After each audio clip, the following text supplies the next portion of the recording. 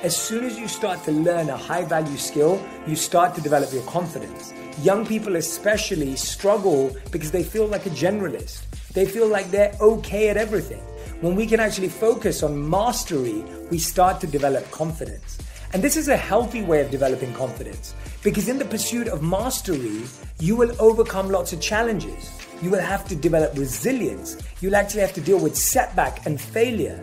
Now your confidence is not based on arrogance or cockiness. Your confidence is based on your ability to deal with challenging situations. Your skill could be anything.